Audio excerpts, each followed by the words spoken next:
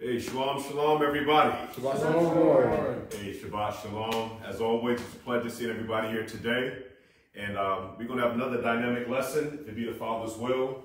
The 1-year ministry of Yahusha Mashiach, part 2. All right. Everything is started, right? The 1-year ministry of Mashiach, part 2. Okay, hallelujah. Hallelujah. Okay, before we get started, anybody have any testimonies or anything they would like to share? All right, how the Father's been? Everything's told, Lord. The Father's been good, all the time. Everything's been told. Hallelujah. Very good. Same here.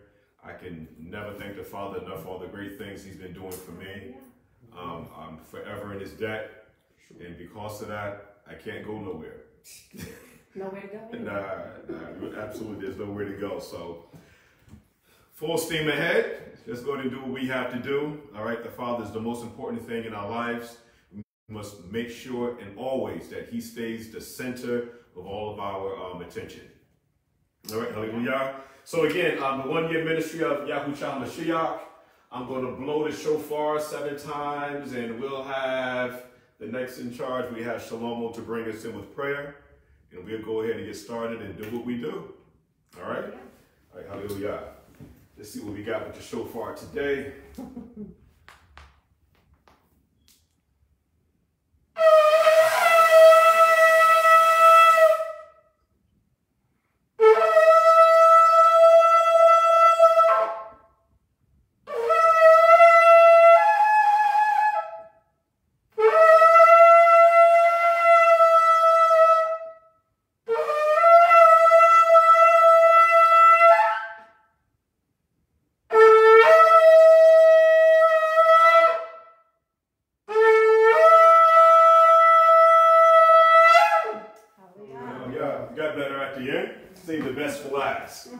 Hallelujah.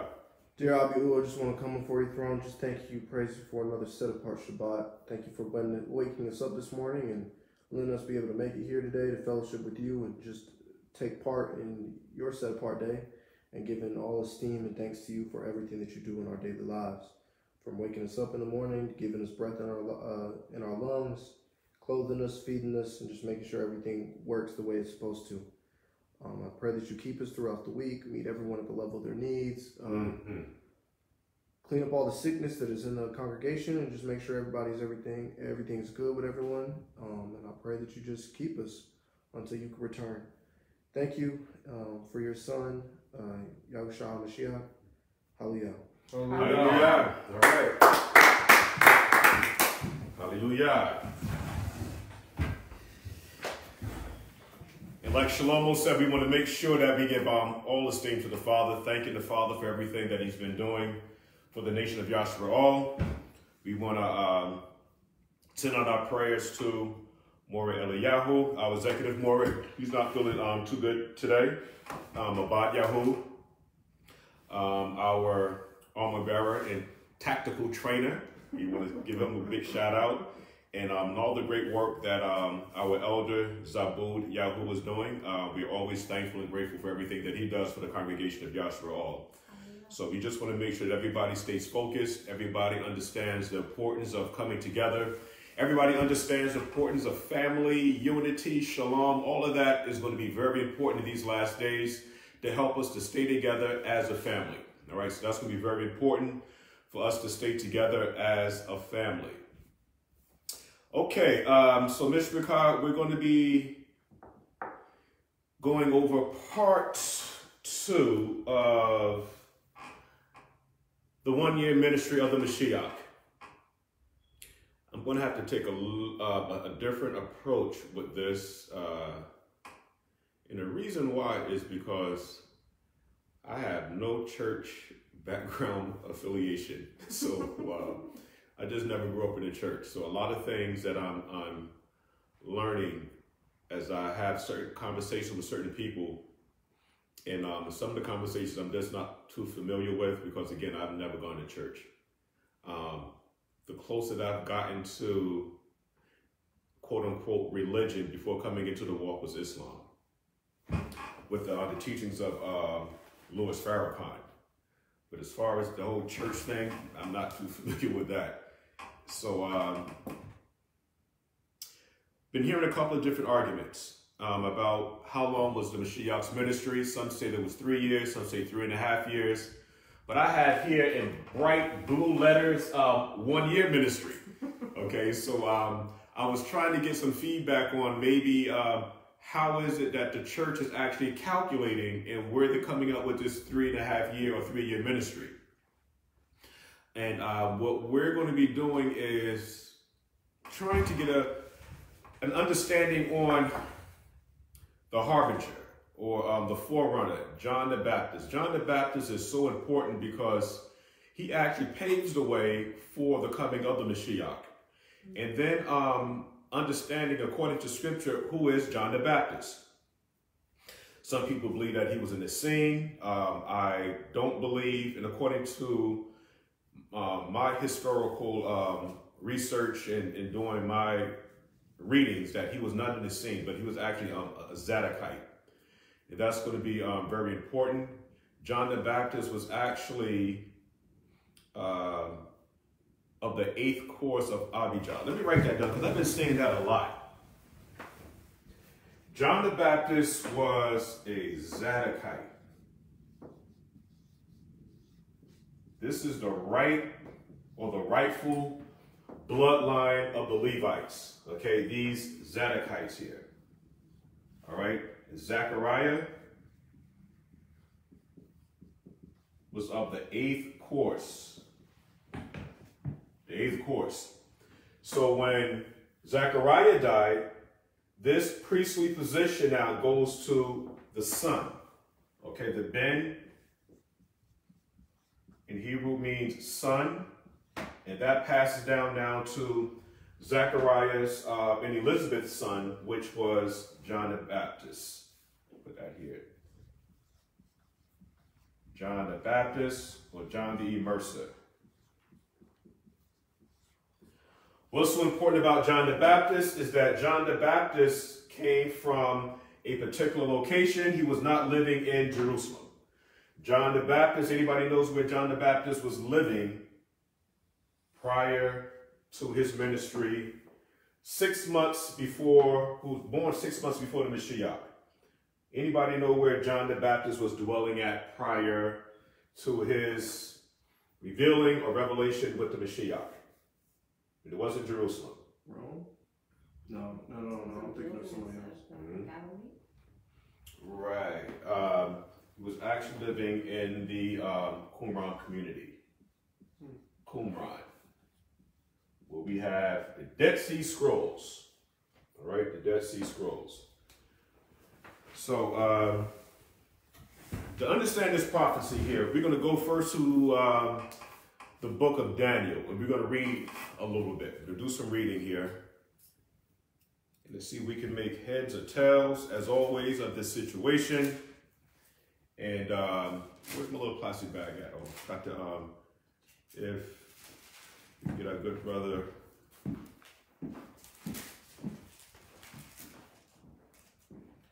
Jacob. If Jacob, I mean, you, this little plastic bag that's over here for me, please. Hey, where you going? It's over here, baby.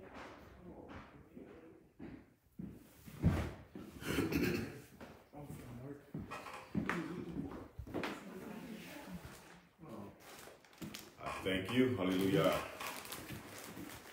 Okay, I'm going to do some reading here. There's going to be some very important things that's going to come up. We want to make sure that we have a nice, good understanding of it. Maybe we'll do it this way. No, we'll do it this way. Daniel's the 9th chapter. In the first year of Darius, this is Daniel's the 9th chapter, verse 1. In the first year of Darius, the son of Ahasuerus, of the seed of the Medes, which was made king over the realm of the Chaldeans. All right. So we know that the first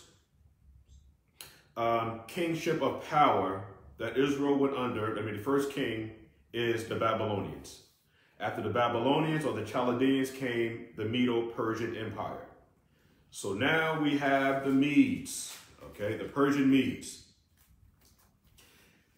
In the first year of his reign, I, Daniel, understood by books the number of the years whereof the word of Yahuwah came to Yirmiyahu, the prophet, that he would accomplish 70 years in the desolation of Jerusalem. 70 years. So, I want to make sure everybody's running with me. How long did Israel stay in Babylon because of rebellion?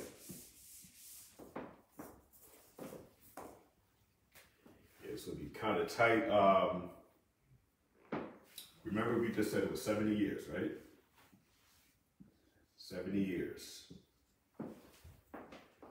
The 70 years is going to be very important because we're going to have to now identify how is Daniel counting this time.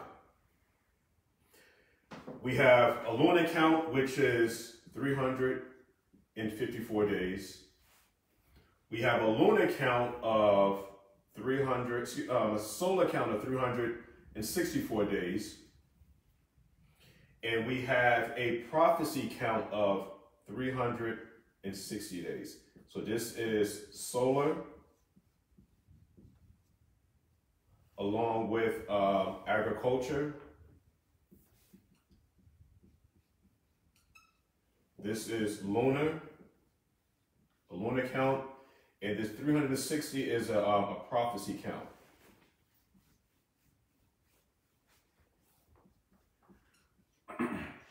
That's a prophecy count. So, 360 days in a prophetic year. So we have 360 times 70. We're going to need our mathematicians, all the zeros there. 7 times 6 is what, 42? 21, 22, 23, 24, 25. 25. Right? 2,520 days that they spent. 25,000. Oh, 25,000? That's right? Yes. Okay, there we go. 25,200 days in 70 years, using 360 days as a prophetic year. So again, this is a prophetic year. This is a solar agricultural year. 354 days is a lunar year. So this is how long Israel stayed in Babylon, 70 years, which is equivalent to now 25,200 days they spent amongst the Babylonians. After the Babylonians, we have the Medes, all right? The Persians here are now in reign.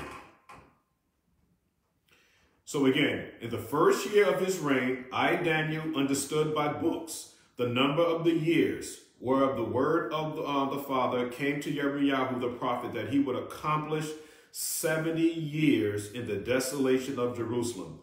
If we can get Shalomo, if you can read Yirmiyahu, the 25th chapter, verse 12.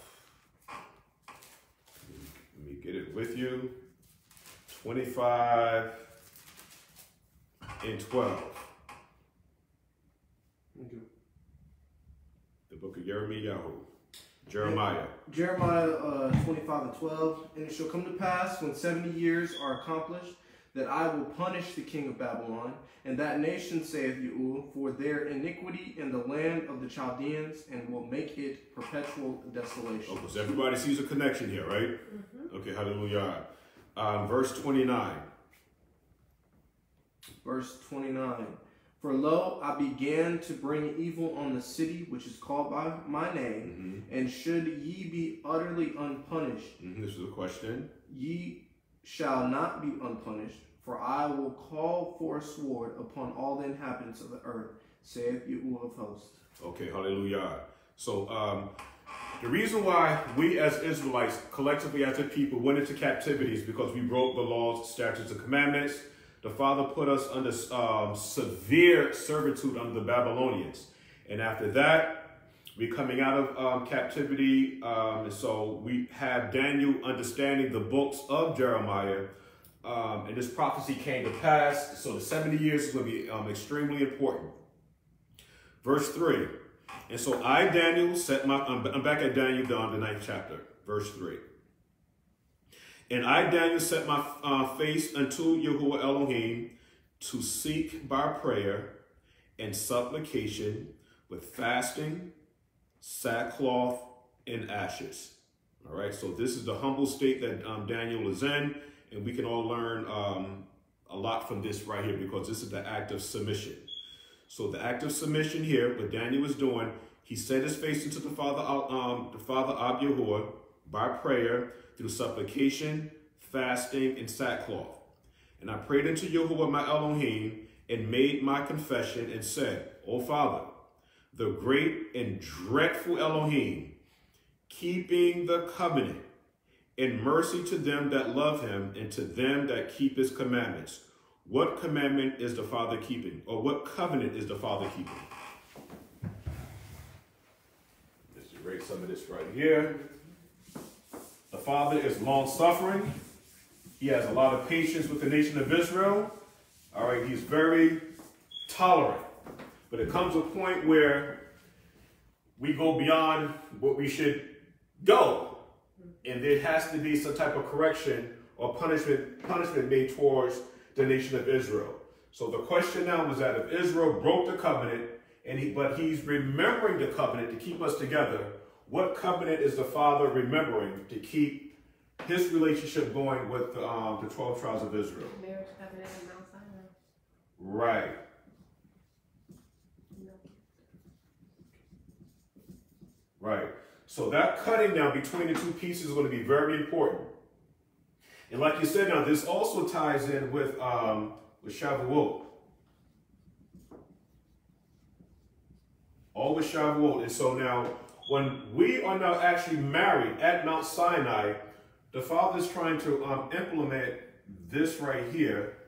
And being that actually now this was broken, we know that the Levitical priesthood was put into place. Priesthood. So this is a marriage.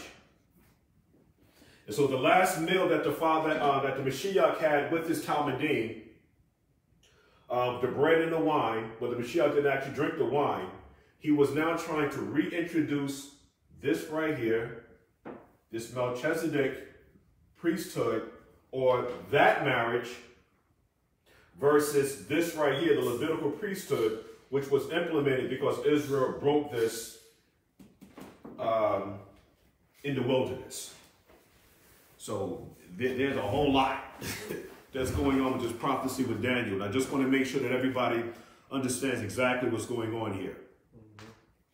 And I, Daniel, prayed unto Yahuwah, my Elohim, and made my confessions and said, O Father, the great and dreadful Elohim, keeping the covenant and mercy to them that love him and to them that keep his commandments. So how do we know that we love the Father?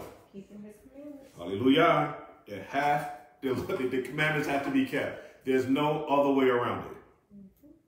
We have to make acknowledgement now. We have sinned and have committed iniquity and have done wickedness and have rebelled, even by departing from thy precepts and from thy judgments. Neither have we hearkened unto the servants, the prophets, which spoke in thy name to our kings, our princes, and our fathers, and to all the people of the land. O sovereign, righteousness belongeth unto thee, but unto us confusion of faces at this day. If we can have Brother James, Jacob, if you can do Ephesians 2:13, let me get that. Let me get it to Ephesians 2:13.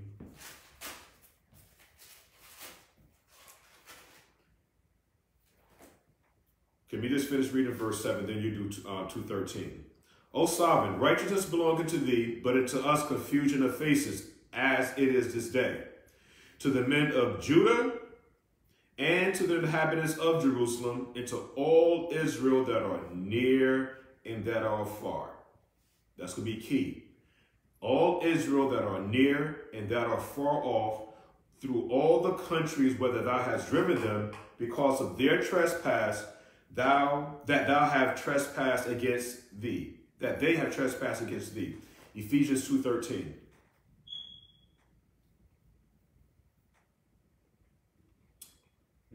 Yes, sir. Ephesians 2:13. But now in Yahusha HaMashiach, you who sometimes were far off are made nigh by the blood of Yahusha HaMashiach. Okay, so keeping everything in context, we know now that in order for there to be a relationship, both parties must agree. If one party breaks the agreement, there is no agreement.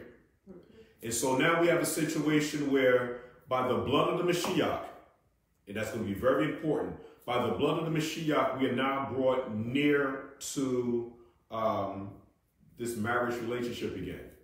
But who will be those that are near and those that are far? I'll read it again in Daniel, the 9th chapter, verse 7. O sovereign, righteousness belongeth to thee, but unto us confusion of faces as at this day. To the men of Judah and to the inhabitants of Jerusalem, and to all Israel that are near and that are far off, through all the countries whither thou hast driven them because of their trespass, that they have trespassed against thee. Then when you go to the book of Ephesians 2:13, you're trying to put the pieces of the puzzle together. But now in the Mashiach, you who were far off are made near by the blood of the Mashiach. Who would that be referring to in verse 13? The dispersed. Hallelujah. So we're talking about now northern kingdom. So we're talking about Israel that was near and those that were far off. And we're now all brought back to the covenant, okay, through the blood of Yahusha HaMashiach. So this is some of the ways too that we're able to identify the Mashiach even in what they're calling the Old Testament. We have to pick up those keys there. Verse 8. O sovereign, to us belongeth confusion of faces again, to our kings, to our princes, and to our fathers, because we have sinned against thee. We're going to go to the book of Baruch 1:15. All right, the book of Baruch 1:15.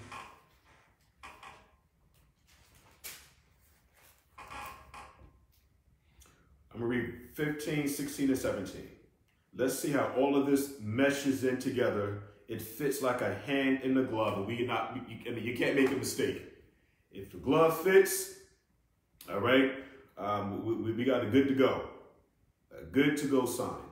And you shall say, this is verse 15, Baruch 1, the first chapter, verses 15 to 17. And you shall say to the sovereign, our Elohim belongeth righteousness, but unto us the confusion of faces. As it come to pass this day unto them of Judah, and unto the inhabitants of Jerusalem, and to our kings, and to our princes, and to our priests, and to our prophets, and to our fathers. For we have sinned before the Father, the sovereign. I mean, it is so easy to understand that the reason why we're in the situation that we're into today is because we broke the covenant. We did. And we're so thankful for the Father for sending his son, Yahusha HaMashiach, to bring that unlawful woman back to him again. And all this is being done by the blood of Yahusha HaMashiach. So rebellion is a no-no. The Mashiach came, shed his blood for the nation of Israel. So we must make sure that we continue on in this marriage covenant. Verse 9. To Yahuwah Elohim belongeth mercy and forgiveness, though we have rebelled against him. Neither have we obeyed the voice of Yahuwah Elohim to walk in his laws, which he set before us by his servants the prophets. Now, this is Daniel making this prayer before the Father now. Yea, all Israel. Okay, and again, all Israel. Okay, me included. My name is there first. You don't see it, but it's there. All right? All Israel have transgressed the law, even by departing, that they might not obey the voice. Therefore, the curse is poured upon us. The curse is poured upon us, and the other that is written in the law of Moses, the servant of Elohim, because we have sinned against him.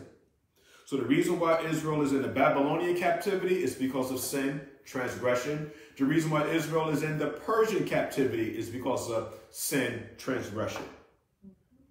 And he hath confirmed his words, which he spoken to us, and against our judges, and judged us. Now, was the judgment rightful because the Father brought us into captivity? Was it a rightful judgment? Okay. No, we should have been dead. Yeah, exactly. Exactly. That is the penalty. And so now we see the patience and the long suffering. And the reason why the Father had to send the Mashiach is because he didn't want to kill this ungrateful woman, the nation of Israel. So I'm going to send my son. He's going to shed his blood for the nation of Israel. And he hath confirmed his words which he has spoken against us and against our judges, and judged us by bringing upon us a great evil. For under the whole heaven have not been done as has been done unto Jerusalem. Wow. One more time. And he hath confirmed his words, which he spoke against the nation of Israel, against our judges, and has judged us, by bringing upon us a great evil.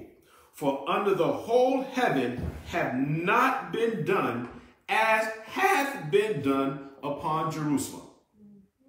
As it is written in the law of Moses, all this evil is come upon us, yet made we not our prayer before the Father, that we might return from our iniquities and understand truth. If we can have Shalomo, if you can do Deuteronomy 28:15, and we're going to have Akoti Yediah to do the book of Lamentations, the 2nd chapter, verse 17. So Deuteronomy 28:15, and then we're going to have Yediah to do Lamentations 2:17. So let me just get it first. Deuteronomy 28:15. We want to make sure that everybody understands the severity of this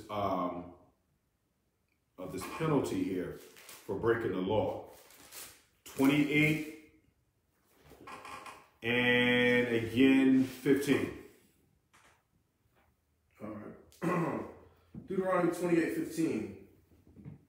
But if it shall come to pass, if thou wilt not hearken unto the voice of Yahuwah thy Elohim, to observe, to do all his commandments. And that's where, in my personal circle, when it says to do all, that has become a major problem. A major, major problem.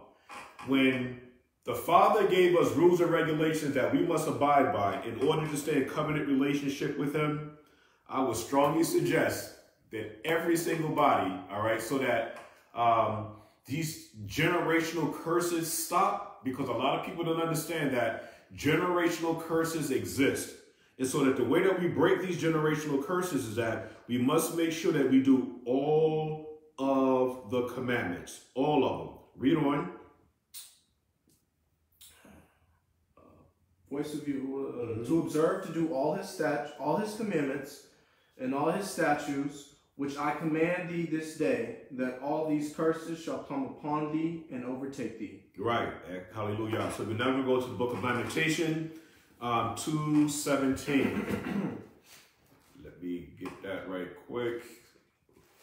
The book of Lamentation is after Jeremiah.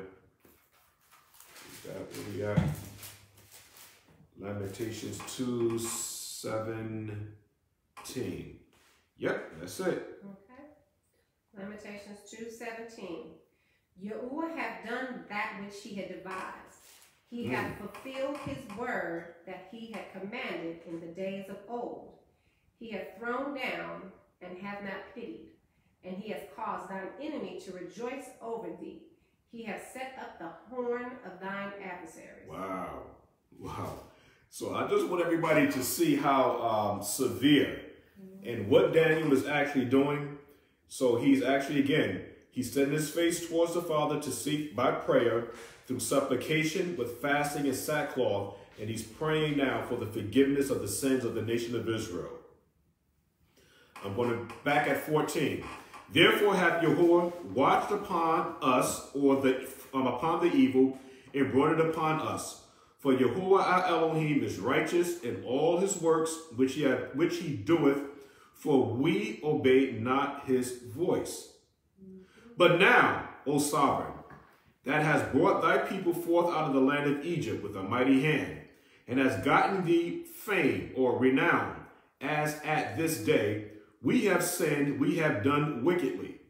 O sovereign, according to all thy righteousness I beseech thee, let thine anger and thy fury be turned away from the city Jerusalem, the set apart mountain, because for our sins and for the iniquity of our fathers, Jerusalem and thy people are become a reproach to all them round about us. If we can get Shalomo, if you can do Leviticus, the 26th chapter, verses 40 to 42. Okay. So the 25th? 26. Yes, 26. Leviticus 26, 40 to 42. I really want to bring this whole thing home for us to understand that we broke these laws, statutes, and commandments, and there must be a penalty or price paid for rebellion. 26, 40 to 42. Leviticus 26, 40 to 42. If they shall confess their iniquity and the iniquity of their fathers with their trespass, which they trespassed against me, and that also they have walked contrary unto me, and that I also have walked contrary unto them, and have brought them into the land of their enemies, if then their uncircumcised hearts be humbled, and they then accept of the punishment of their iniquity, then will I remember my covenant with Jacob, and also my covenant with Isaac, and also my covenant with Abraham. Will I remember, and I will remember the land. Wow. Listen, we can't make this up. Verse 17. Now therefore, our sovereign, hear the prayer of thy servant and his supplication, and cause thy face to shine upon the sanctuary that is desolate, for Yahuwah's sake. O my sovereign, incline thy ear and hear. Open thy eyes and behold our desolation. Look at our present situation, and the city which is called by thy name. For we do not present our supplications before thee for our righteousness, but for thy great mercies. O sovereign, hear. O sovereign, forgive. Sovereign, hearken and do. Defer not for thy own sake, O my Father, for thy city and the people are called by thy name. Can anybody show me anywhere in Scripture where any other nation is called by the name of the Father of Yahuwah? No. That covenant that was made at Mount Sinai was made between the Father, the Son, and the nation of Israel, period. Anybody else was there was considered guest at the wedding, all right? Guest at the wedding. Verse 20. And while I was speaking and praying and confessing my sin and the sins of my people Israel, the sins of my people Israel, and presented my supplication before Yahuwah my Elohim for the holy mountain of my Elohim. Yea, while I was speaking in prayer, even the man Gabriel, whom I had seen in the visitation at the beginning, being caused to fly swiftly, touched me about the time of the evening oblation. And he informed me and talked with me and said, O Daniel, I am now come forth to give thee skill and understanding. Now, verse 21 is very important because we're talking about the morning and the evening oblations, all right? So we're talking about prayer. In other words, when Israel was in captivity, the temple was destroyed, the people are in captivity, but we still have the morning, all right, and the evening sacrifices. So we have, again, the morning and the evening sacrifices, right? Is that correct? Morning. So, if the temple is destroyed, the priesthood is not set in order, how do we make sacrifices to the Father? Even today, when we do our prayers, our morning and our evening prayers, how do we make sacrifices to the Father? How do we make sacrifices? Yeah, because when the priests were there, they would do the animal sacrifices. Yeah. And that was our supplication to the Father. This is important. How do we now do our morning and evening supplications to the Father? Prayer. There we go. Tefillah, prayer. This is how we do it. Even now, we don't have a standing priesthood. The way that we do the morning and evening prayers or supplications now is through prayer. This is going to all make sense. Now, and this happening now during the evening oblation. These morning prayers, the morning and evening prayers now is using a particular luminary. Everybody knows it's the sun. That's the luminary that's being used. And he informed me and talked with me and said, "Oh, Daniel, I am now come forth to give thee skill and understanding. And at the beginning of thy supplication, the commandment came forth, and I came to show thee. For thou art greatly beloved, Daniel. Therefore, understand the matter and consider the vision." Verse 24 is going to be like kaboom. All right. 70 weeks are determined upon thy people. Who are the people? All right. So 70 weeks are determined upon thy people and upon the holy city, to finish the transgression and to make an end of sins, and to bring reconciliation, or to reconcile an end of sins, and to bring reconciliation for iniquity, and to bring in everlasting righteousness, and to seal up the vision and prophecy, and to anoint the most holy. So, 70 weeks is upon thy people, which is Israel, upon the holy city, which is Jerusalem. Now, this is where it gets real interesting now, is to finish the transgression, and to make an end of sins, and to make reconciliation for iniquity, and to bring in everlasting righteousness, and to seal up the vision and prophecy, and to anoint the most holy. Who would that be? Who is the most holy to be anointed? Yahusha Mashiach. So if we can get Brother Yaakov to do the book of Isaiah, the 53rd chapter, verse 8, 10, and 11. Isaiah 8, 10, 53. So we're skipping 9? Or you said 8 through 11? We're going to do 53, chapter 53. Mm-hmm. And we're going to do 8 through 11. Okay. Isaiah 53, verse 8. He was taken from prison and from judgment, and who shall declare his generation? For he was cut off out of the land of the living. For the transgression of my people was he stricken.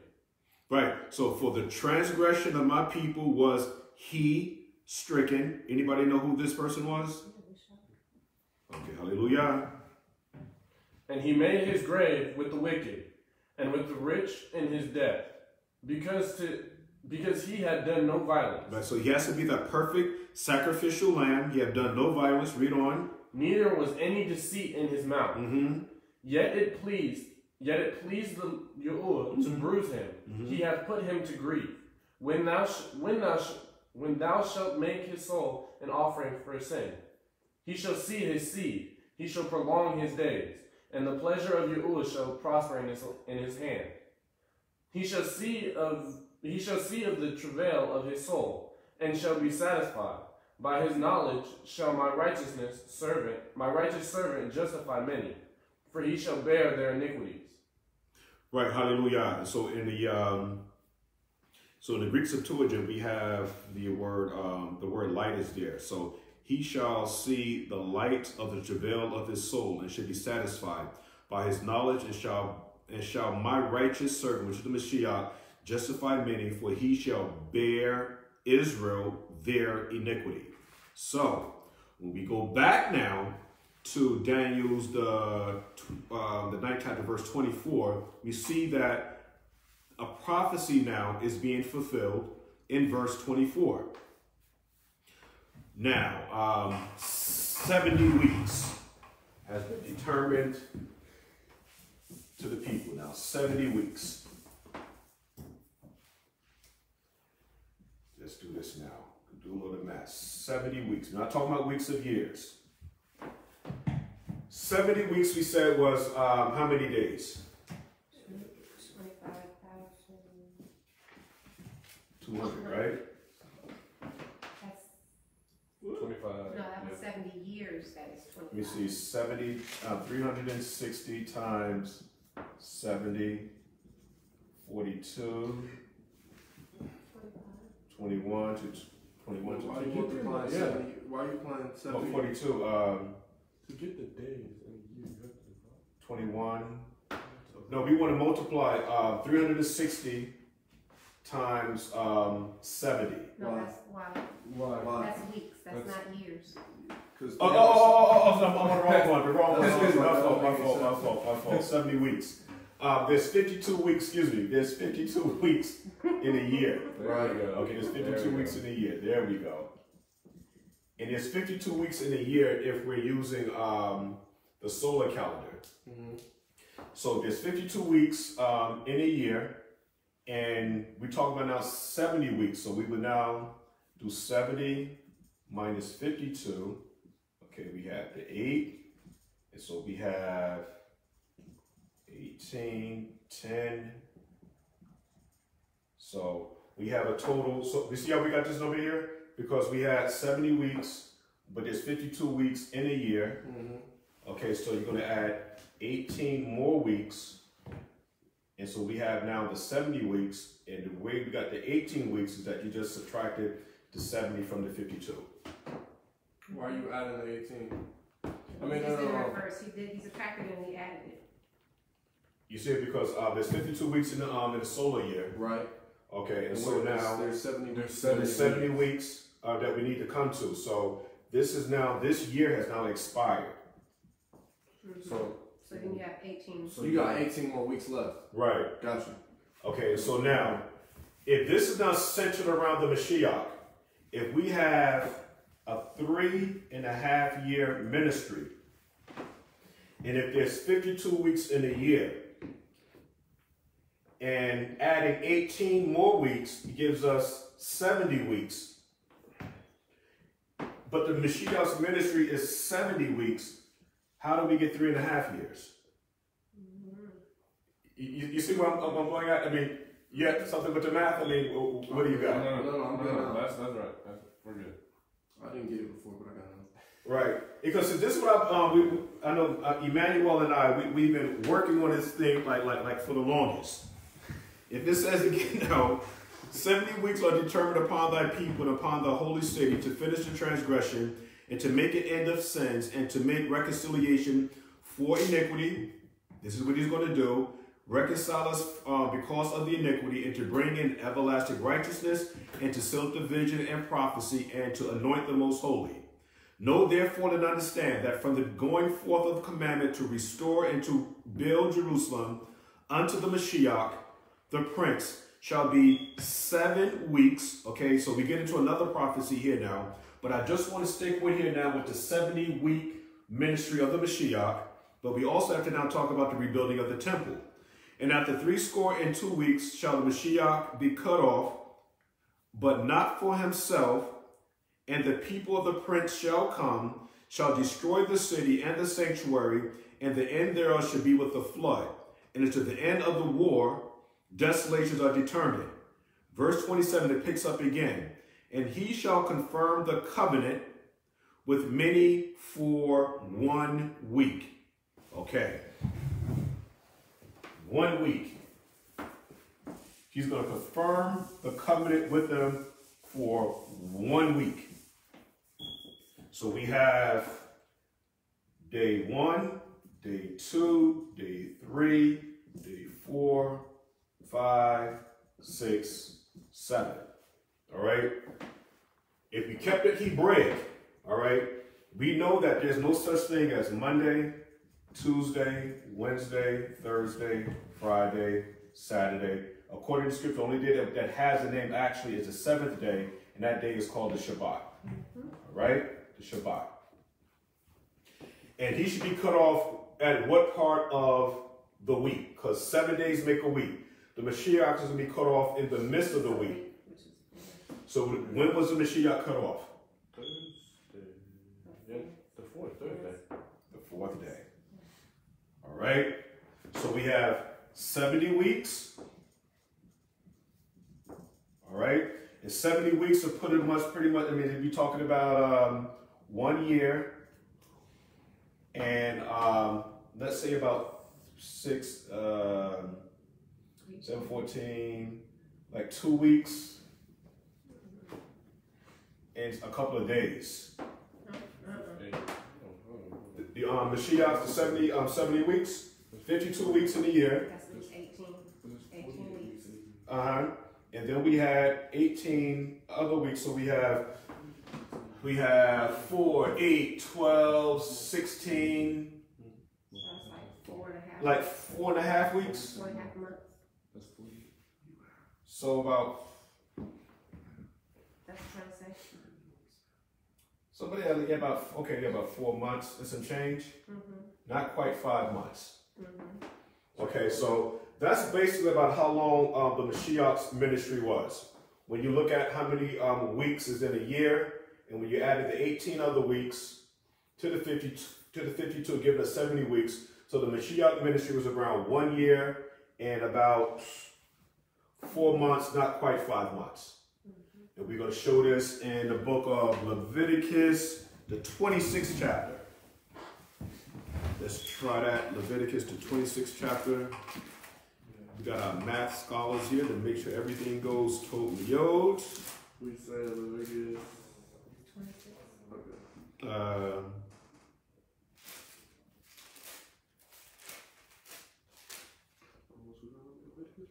Let me see. We might have to go back to Leviticus the 12th.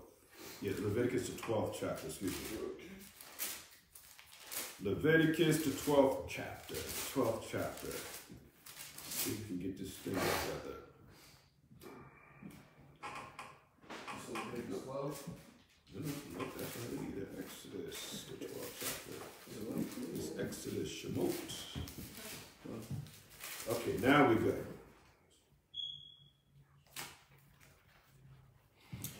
Exodus, the 12th chapter. We start at verse 1. 12 and 1. Exodus? Yes, the book of Exodus. Exodus, the 12th chapter, verse 1.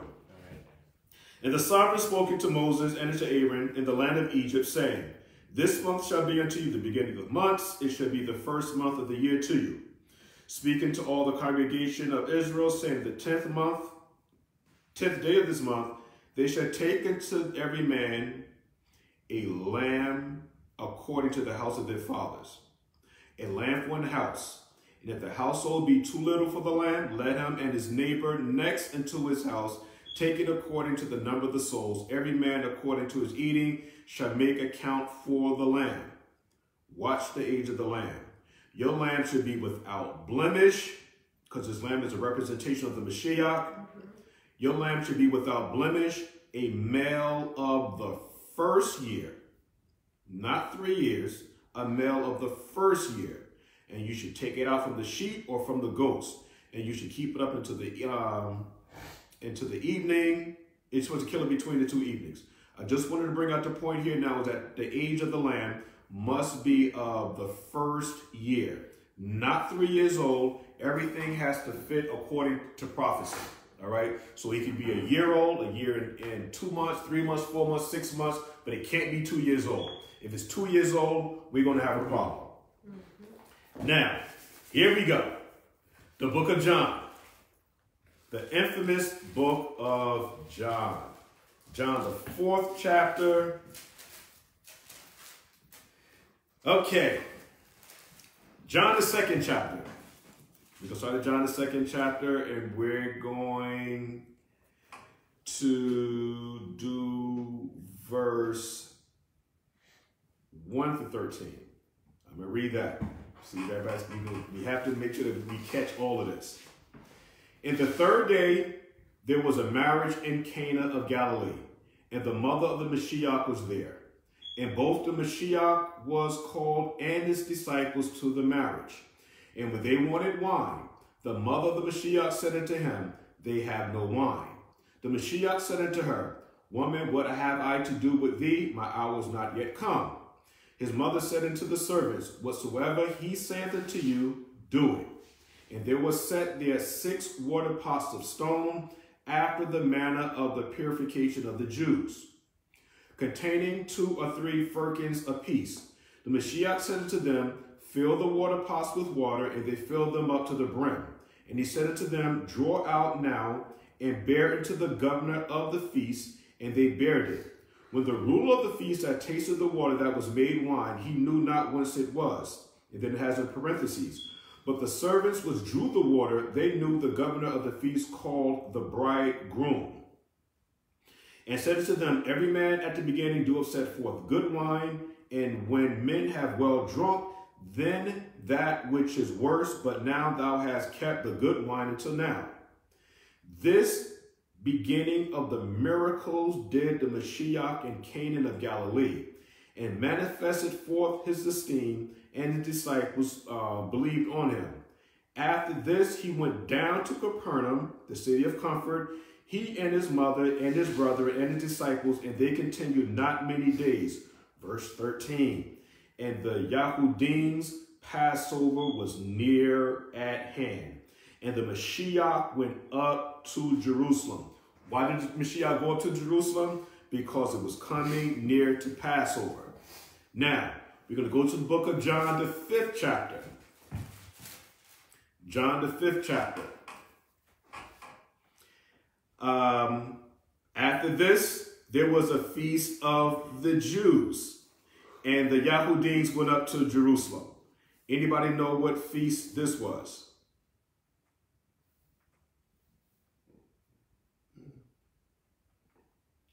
Okay. First of all, okay, we do it this way. After Pesach, what is the next feast? After Pesach, it is the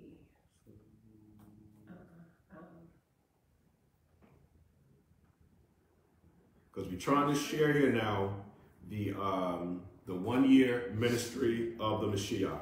You said after Pesach, unleavened bread, right? After Pesach, we have Shavuot. Shavuot. Hallelujah. Yeah, Shavuot. Now, if we go to the book of John, the 6th chapter. Unleavened bread comes before Pesach? Unleavened bread comes before Pesach? Yeah, Passover, the killing of the lamb. Then you have the Feast of Unleavened Bread. You eat the lamb with the unleavened bread. Okay. And then after that, we have Pesach, unleavened bread, the waving of the sheaf offering, Shavuot. We have Yom Teruah. We have Yom Kippur and Sukkot.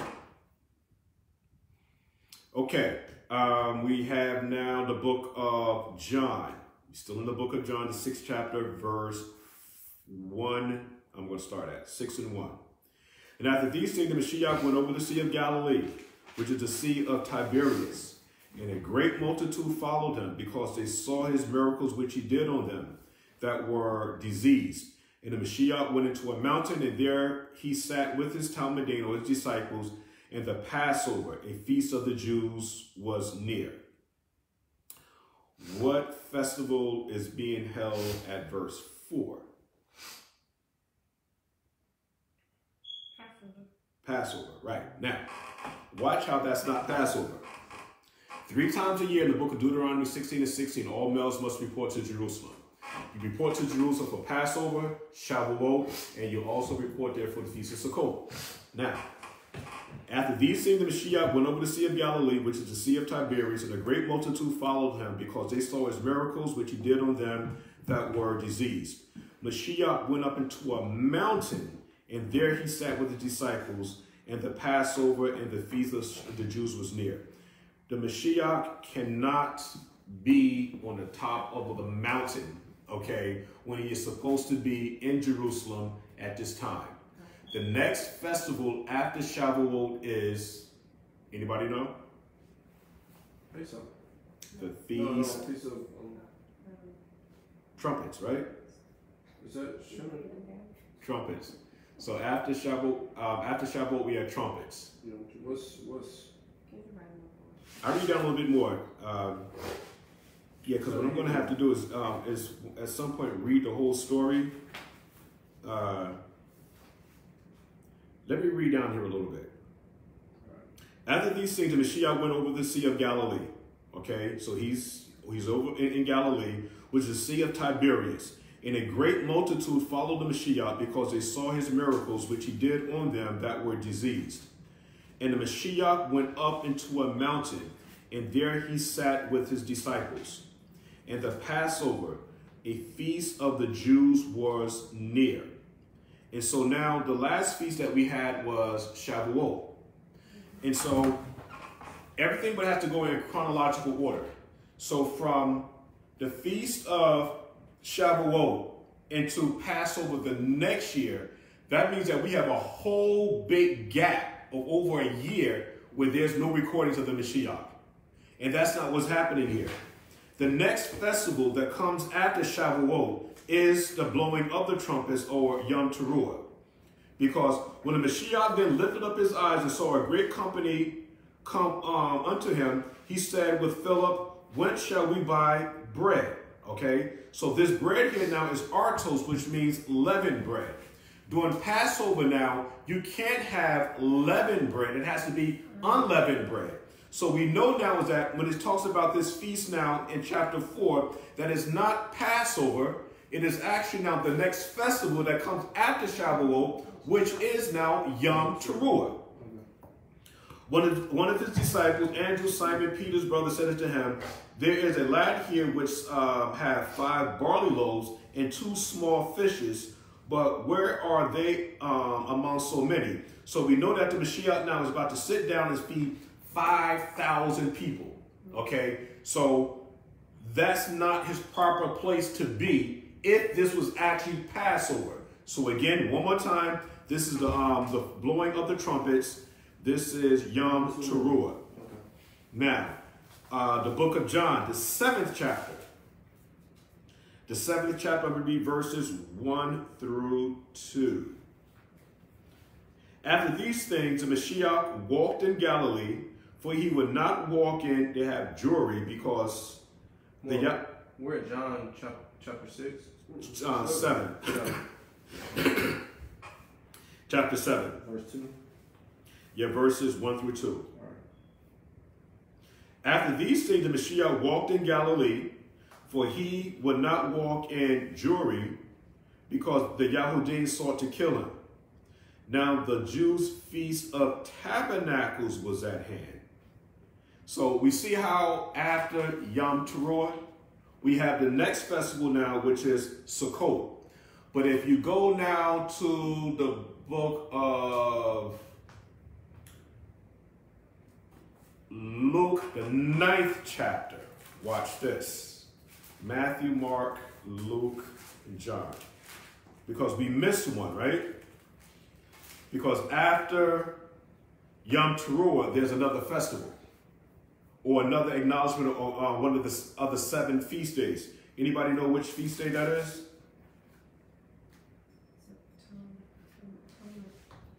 Right, the Day of Atonement. Let's see if we can find the Day of Atonement. Luke, the 9th chapter, and we're going to start at verse 1. Verse 1. Now he called his 12 disciples together and gave them power and authority over all devils, or disagreeable ones, and to cure diseases. And he sent them to preach the kingdom of Elohim and to heal the sick. And he said unto them, Take nothing for your journey, neither staves nor scrip, neither bread, neither money, neither have 2 coats apiece. And whatsoever house you enter into there, abide and thence depart. And whosoever will not receive you, when you go out of that city, shake off the very dust from your feet for a testimony against them.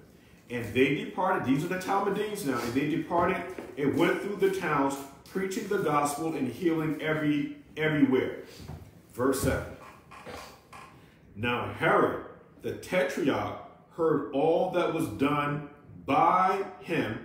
And everybody know who this him is at this point? All right, Yahusha, the Mashiach. Now Herod the Tetrarch heard all that was done by him, and he was perplexed, because that it was said of some that John was risen from the dead. That's going to be key. Now, John the Baptist is the harbinger, all right? He's the forerunner. Anybody know when John the Baptist died? Yeah, because there is a chronology. Huh? He was beheaded, right? Right, yeah, he was beheaded by Herod because Herod has spoke out against the marriage practice of Herod, where he took on his brother's sister while he's still alive, and the daughter, she must have been doing some hell of a dance, all right, because Herod got he fell into a trance, and so the mother said, "Listen, you know what? Ask of John the Baptist's head," all right? But Herod understood John the Baptist to be a prophet. We have Shavuot, and the next festival is Yom Teruah. Between Shavuot and Yom Teruah, we have John the Baptist now being beheaded by Herod. Between those two, I don't know exactly when, but it's between Shavuot and Yom Teruah, we have the beheading of John the Baptist. Watch how this gets so interesting. Now Herod the Tetrarch heard all that was done by him, and he was perplexed, because that it was said of some that John was risen from the dead, and some that Elias had appeared, and others that one of the old prophets was risen again. Now Herod said, John have I beheaded, but who is this of whom I heard such things? And he desired to see him. And the apostles, when they were returned, told him all that had been done. And he took them and went privately into a desert place belonging to the city called Bethsaida. And the people, when they knew it, followed the Mashiach, and he received them and spoke unto them of the kingdom of Elohim, and healed them that had need of healing. And when the day began to wear away, then came the 12 and said unto him, Send the multitude away, that they may go into the towns and countries round about, and lodge and get victuals. For we are here in a desert place.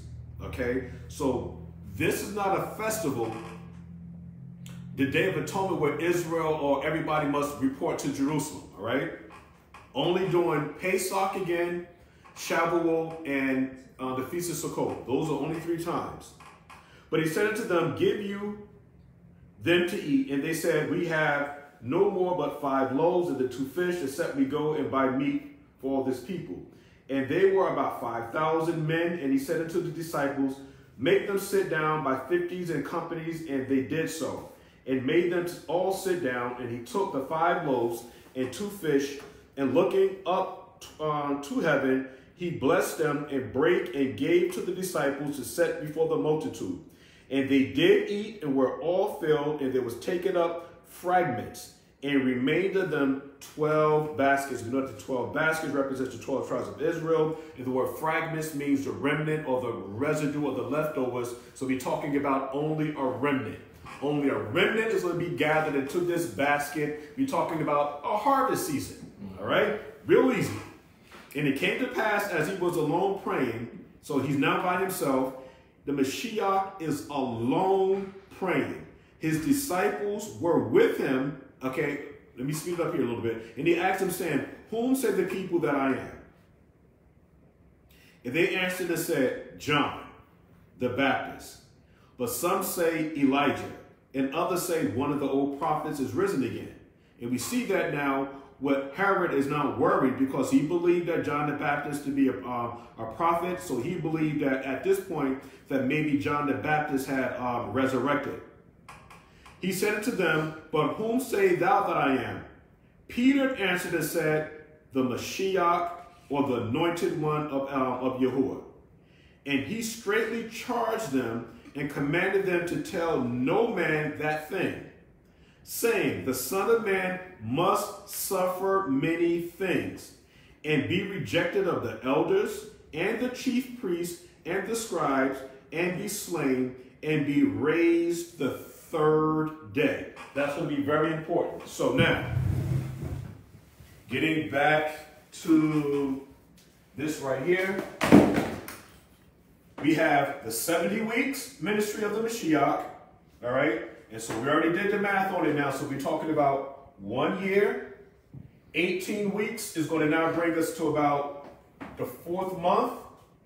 And the last 7 days of the Mashiach is going to be very important. The Mashiach is cut off in the midst of the week. Okay, and so he's in the ground now. I'm going to put it this way. On the 15th, the 16th, and he resurrects on the 17th.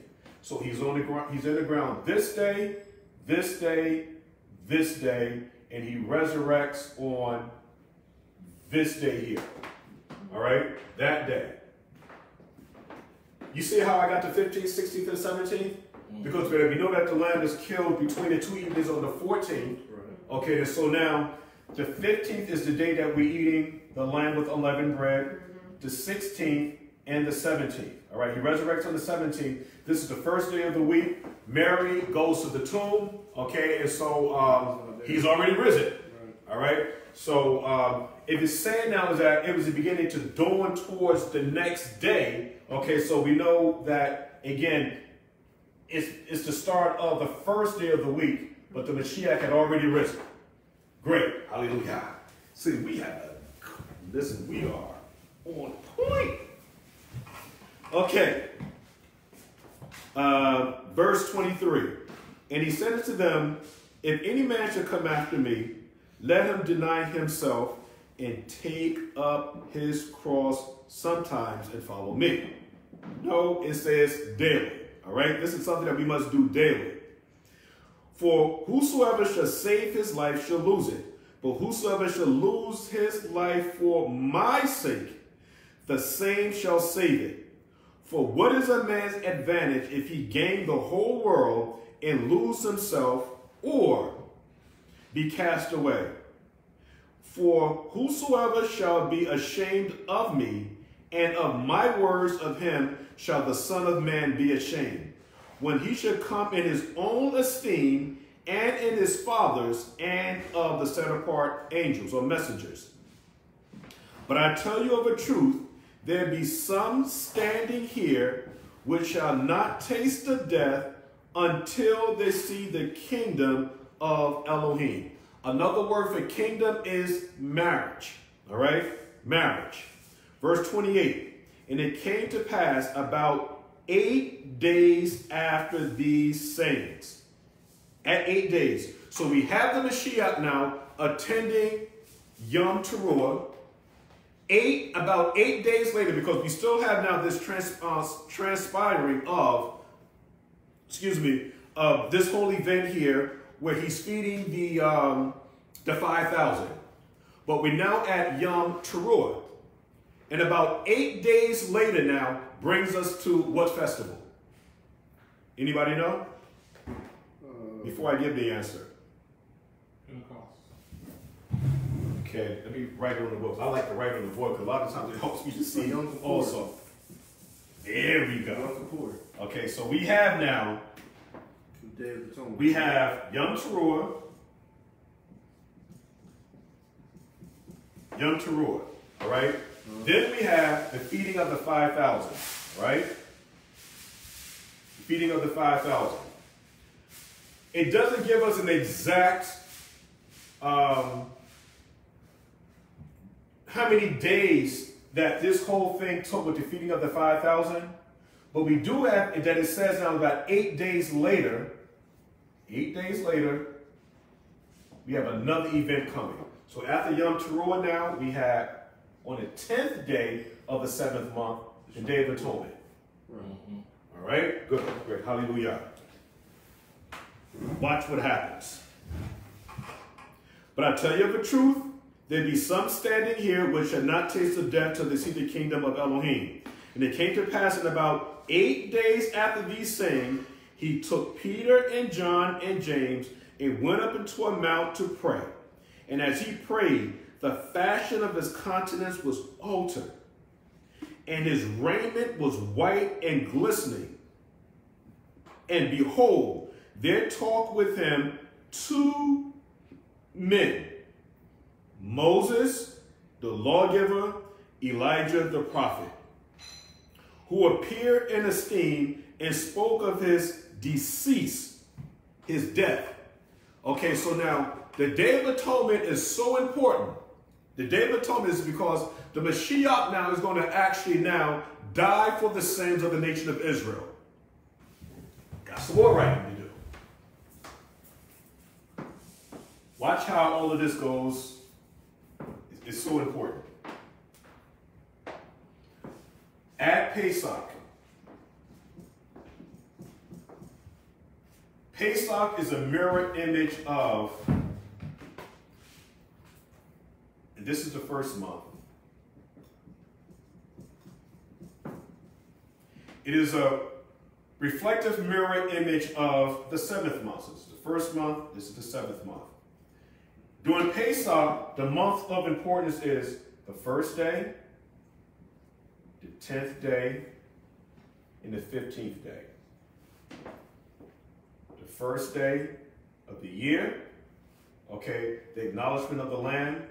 The 10th day is the inspection of the Lamb.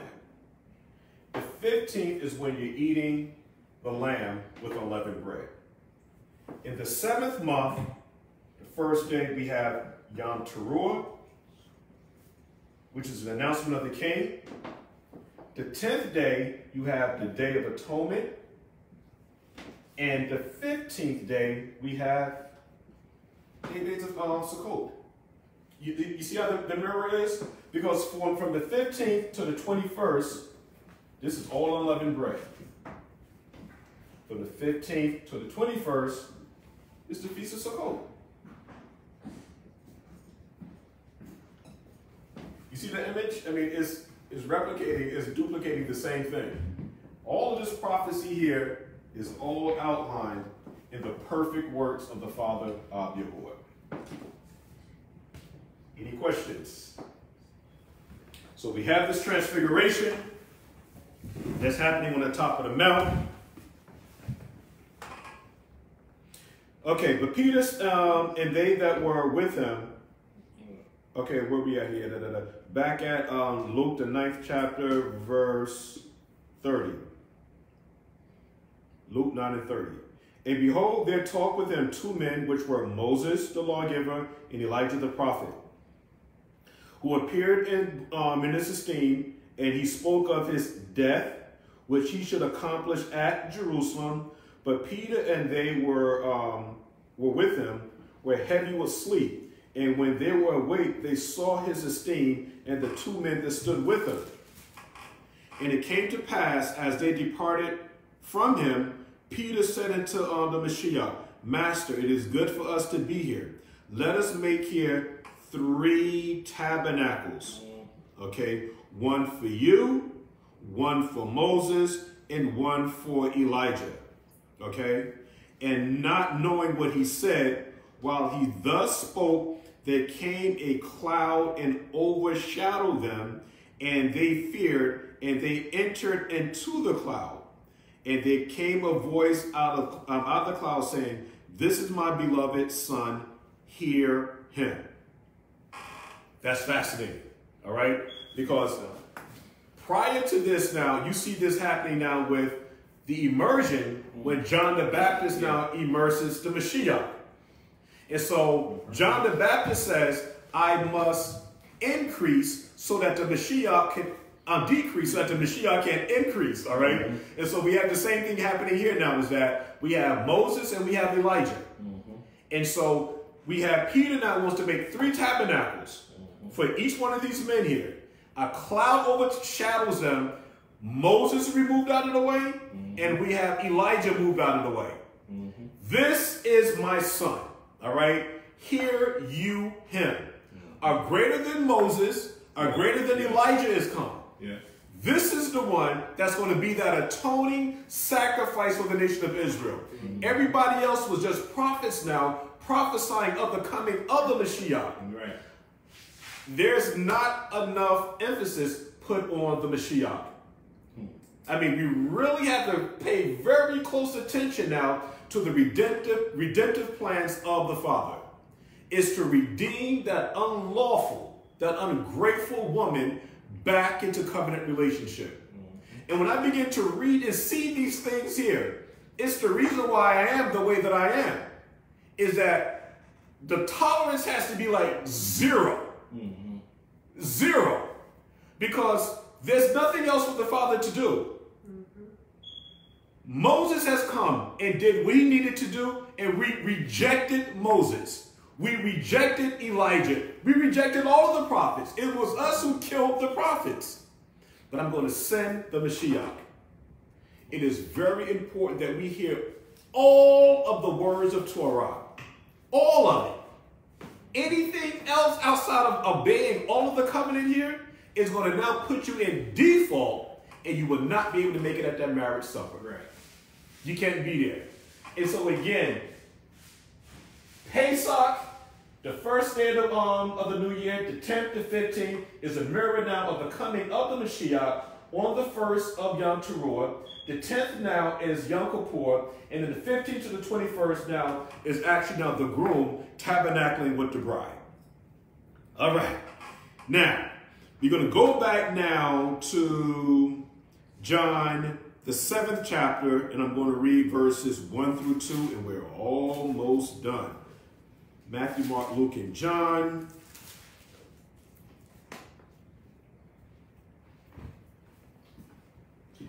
Okay. John, the 7th chapter, verse 1 through, we're going to read down a little bit.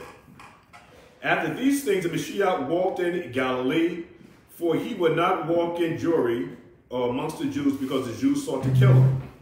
Now the Jews' feast of tabernacles was at hand, which is the 7th month, the 15th day.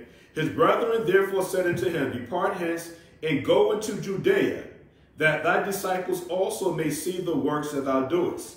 Remember now, because you have to be in Jerusalem at this time. His brethren therefore said unto the Mashiach, Depart hence and go into Judea, that thy disciples also may see the works that thou doest. For there is no man that doeth anything in secret, and he himself seeketh to be known openly. If thou do these things, show thyself to the world. The world is Jerusalem. That's the governing body at this time. For neither did his brethren believe in him. Then Mashiach said to them, My time is not yet come, but your time always is ready. The world, which is Jerusalem, cannot hate you, but me it hateth, because I testify against Jerusalem, or the religious leaders in Jerusalem. He's testifying against them. The works thereof are evil. Go you up into the feast, which is the Feast of Tabernacles. Watch this now. I go not up yet into the Feast of Tabernacles. My time is not yet fully come. When he has said these words unto them, he stayed, which is the Mashiach, in Galilee. The Mashiach must be at the Feast of Tabernacles. 3 times a year, all males must report to Jerusalem. But it's coming now to a close, to an end of the Mashiach's ministry. They're about to kill him. But the only way that we can see this in its entirety now is that we're going to have to read all of the book of John, all of it. And what I'm trying to do now is take out clippets to help us to understand. I'm trying to like do like a quick version of it, but it would make sense now if we were to just read from the book of John, the first chapter, all the way to the end. And that's going to take a whole lot of time. So at some point at your leisure, you're going to have to read now all of the book of John, all of the book of Matthew, Mark, and Luke, all of it, because it's a puzzle. And we have to put the pieces of the puzzle together. Like, for example, last week we all saw Prometheus, all right? I was on this couch, Taharia, she was at the other end, Zabud and Yahusha. I mean, we was all at different angles, but I guarantee you, if we all gave a recap of Prometheus, we're going to all say something different. It's not that any of us is lying, but from our position and our mindset in what we were seeing and how we were actually translating what we're seeing, that's how we're going to now tell the story. But we must put the story together to make it one story. So Matthew's not lying, Mark is not lying, Luke is not lying, and John is not lying. It's how we now, as investigators, are going to put the pieces of the puzzle together. Now watch this. When he had said these words unto them, which is his Talmudim, he abode still in Galilee. But when his brethren were gone up, then went the Mashiach also up into the feast, not openly, but it was in secret. Then the Jews saw him at the feast and said, where is he? These Jews now were the religious leaders because they're now looking to kill him. And there was much murmuring among the people concerning him. For some said, he is a good man. Others says, no, but he deceiveth the people. Howbeit, no man spoke openly of him for fear of the Jews. Now about the midst of the feast, okay, about the midst of it now, the Mashiach, he went up into the temple and he taught. There he is. Okay then? Because we can't have any fault in the Mashiach. If there's one fault in the Mashiach, you know what? He's not the lamb and we're still in our sins. Yeah. All right? Yeah. He must follow protocol to the T. Now about the midst of the feast, the Mashiach went up into the temple and he taught. And the Jews now, or the religious leaders, they marveled. They're like, what? Saying, how knoweth this man Torah or letters, having never learned? He didn't learn amongst us. So where did he get all of this wisdom, knowledge, and understanding? The Mashiach answered them, my doctrine is not mine, but his that sent me. If any man will do his will, he shall know of the doctrine, whether it be of Elohim or whether I speak of myself. He that speaketh of himself seeketh his own esteem, but he that seeketh his esteem that sent him, the same is true, and no unrighteousness is in him. Did not Moses give you the law? And yet, so he's talking against the religious leaders now. And yet none of you keep the law. Why go you about to kill me? The people answered and said, thou hast a devil. Who goeth about to kill thee? The Mashiach answered and said unto the religious leaders, I have done one work, and you all marvel. Moses therefore gave you circumcision, not because it was of Moses, but of the fathers. And you on the Shabbat day circumcise a man. If a man on the Shabbat day receives circumcision, that the law of Moses should not be broken, are you angry at me, which is the Mashiach, because I made a man every bit whole on the Shabbat day? Now, we remember now the man that was paralyzed. Exactly. And this was interesting now was that this man, he's healed.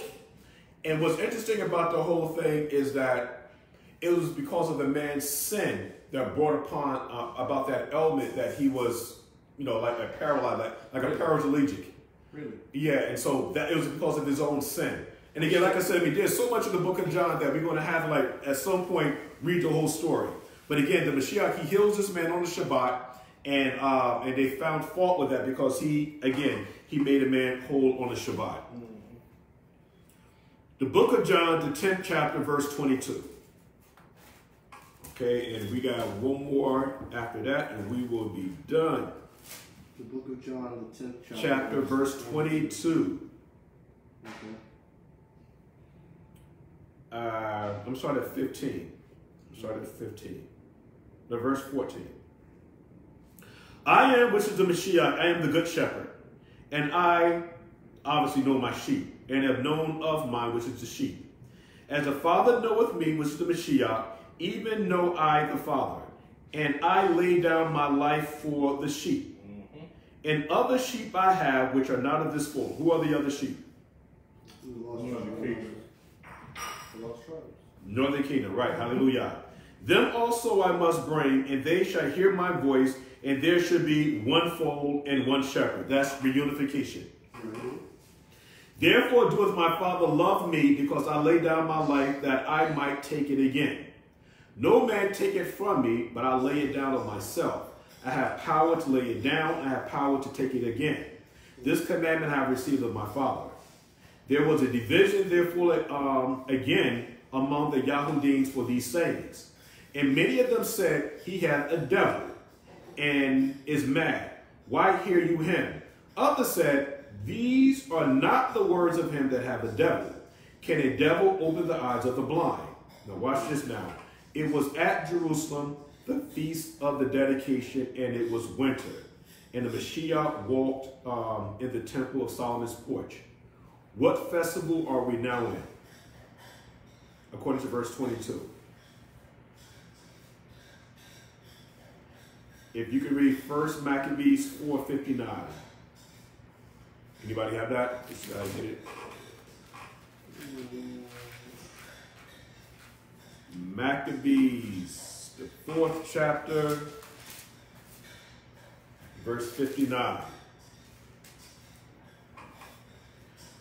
Moreover, Judas and his brethren and the whole congregation of Israel ordained that the days of the dedication of the altar should be kept in their seasons from year to year by the space of 8 days, from the 25th day, which is the 25th day of the month of Keslu, which would be December, with myrrh and gladness. So we have now the rededication of the temple that was destroyed by the Jews. But everybody understands the whole story about the Maccabees. So this is not a 7-day festival, but we do see here that the Mashiach now is walking in the temple in Solomon's porch at the Feast of Dedication, and it was now winter. And the last one, Mishpachah, is the book of John, the 11th chapter, verses 55 and 11. John verses 55, verse 11. Mm-hmm. No, John 11, 55. Yeah. John the 11th chapter, verses 55 and 57. All right. Let me start at verse 53. Yeah, again, all of John has to be read, but I have to keep it kind of quick because we'll be here until next Saturday. The Mashiach therefore walked no more openly among the Yahudims. Where you at? 54. Is it 54? Yeah, 11 and 54. Mm-hmm. Okay, got it. All right. You was at 53, so it's 54. Yeah, 53. We started 53. Then from that day forth, they took counsel together for to put the Mashiach to death, which are the Jewish people, or the Yahudims, the religious leaders. So they sought to put the Mashiach to death. The Mashiach therefore walked no more openly among the religious leaders, but went thence into a country near to the wilderness, into a city called Ephraim, and there continued with his disciples. And the Yahudims' Passover was near at hand. And many went out of the country up to Jerusalem before the Passover to purify themselves. Then sought they for the Mashiach, and spoke among themselves, as they stood in the temple, what think you, that he will not come to the feast? Now both the chief priests and the Pharisees had given a commandment that if any man knew where he were, he should show it, that they might take him. So we have the first Pesach that happened in John, the second chapter, verse 13, and we have the last one that's coming up, which is in the book of John, the 11th chapter, verses 53 to 57. So the very last one that's about to come up, the Mashiach is going to die for the nation of Israel. And that's our 1 year ministry of Yahusha Mashiach. All right. Are there any questions? So we're going to go back over this again. We had a quick version of it. I just wanted to share with everybody that there is no 3.5 year ministry of the Mashiach.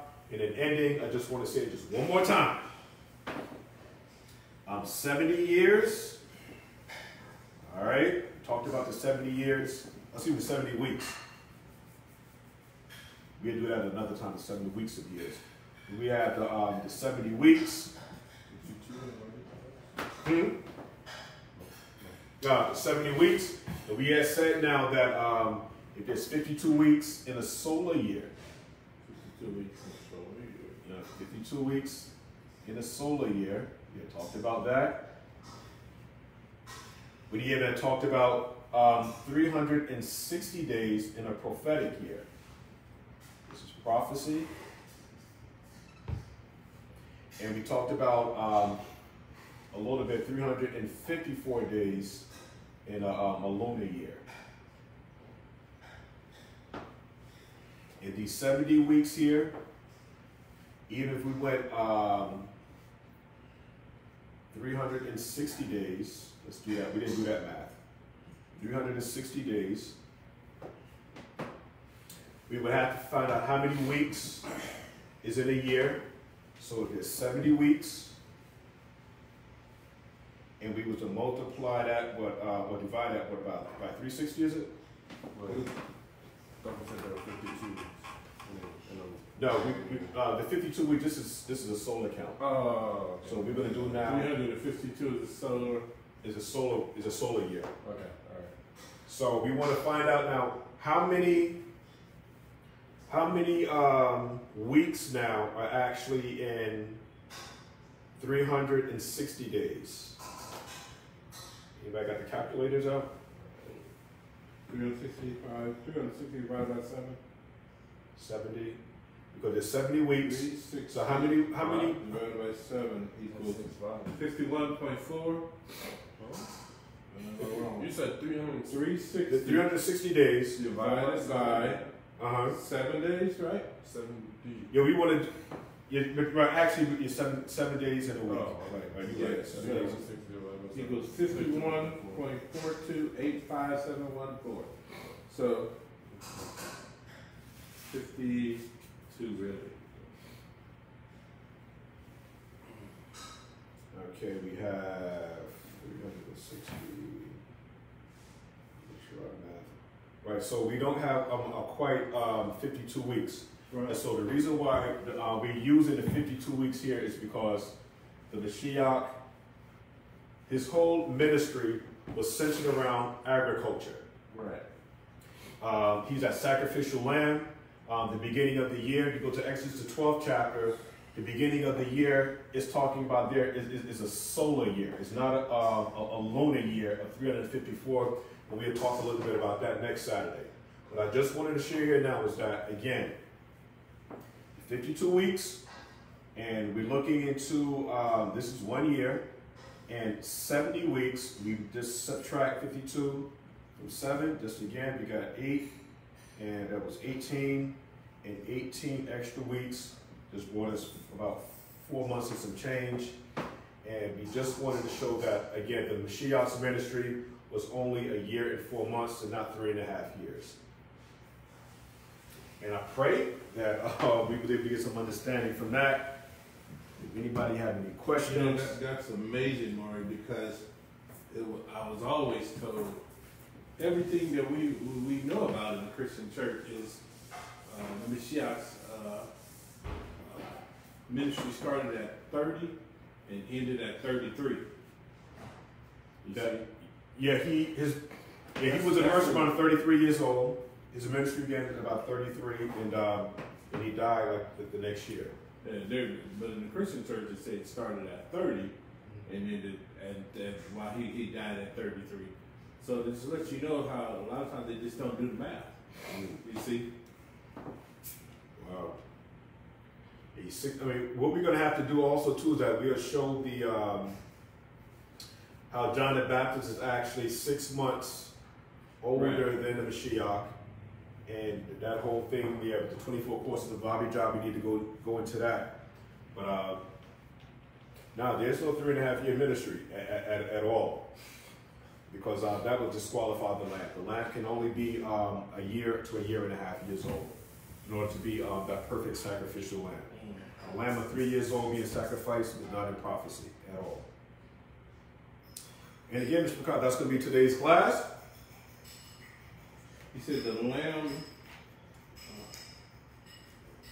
like the Passover lamb.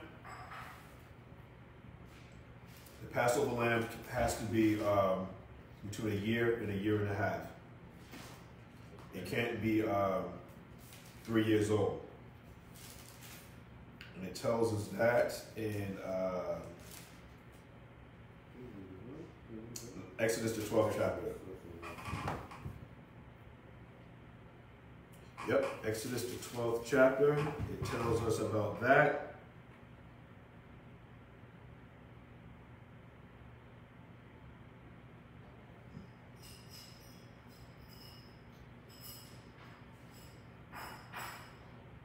And also Leviticus, the 23rd chapter, it tells us that 23 and 12, and you shall offer that day when you wave the sheaf offering a lamb without blemish of the first year for a burnt offering to Yahuwah of the first year. So it has to be of the first year, none of the second year. Of the second year will make the lamb too old. and that was Exodus 23 and Leviticus. no, the one Exodus. The one is Exodus, the 12th chapter. The 12th chapter. Just read verses like 1 through 5. You say your lamb should be without blemish, which is Mashiach of the first year. You shall take it out from the sheep or from among the goats. Has to be of the first year. Sorry, this is nice. Okay, I'm going to blow the shofar, and that's going to be today's service. Yep, that's today's service, Mr. God. All right, so we're going to blow the shofar, and we'll have Zabu to bring us in, Elder Zabu to bring us in, close it out with prayer. See if we get some good sound on the shofar.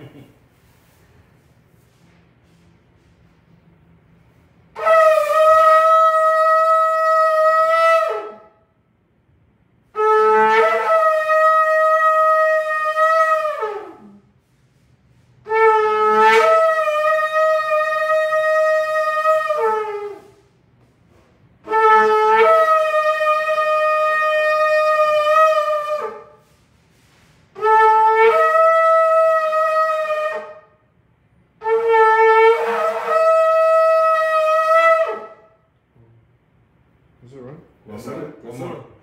No, it's 7:06.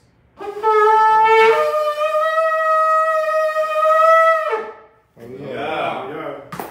I mean, Lord, we come before your throne once again, just thanking you for allowing us to be able to take of the food that will feed us all week long until we're able to come back on next Shabbat. We thank you for the meals being prepared, but we thank you for this meal that we already got right here, Father. It was filling, it was tasty, it was wonderful, and Father, it has made us think, Father. Father, there could be no better food than your spiritual food. We thank you for that. Father, we pray that you will continue to add blessings into the mores, Father, who continue to week after week to labor, Father, in your vineyard, Father. picking us, our brains, making us think, making us look at things over and over again and be able to get rid of dispelling all the myths that we have been taught through the years, Father.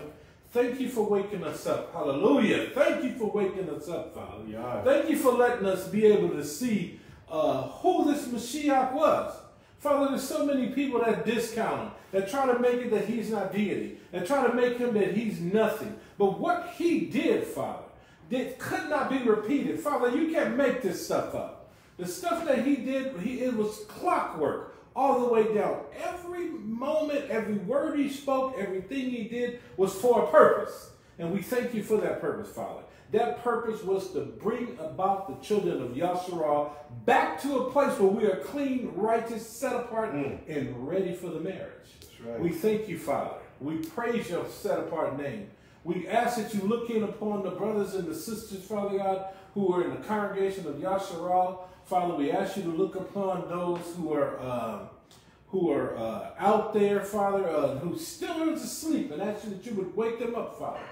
We thank you for Moray Chauvinot, Father, our Chauvinot, Father, who is preparing a men's meeting for us on next week, and ask that all the people who are going to be there will come ready to learn, Father.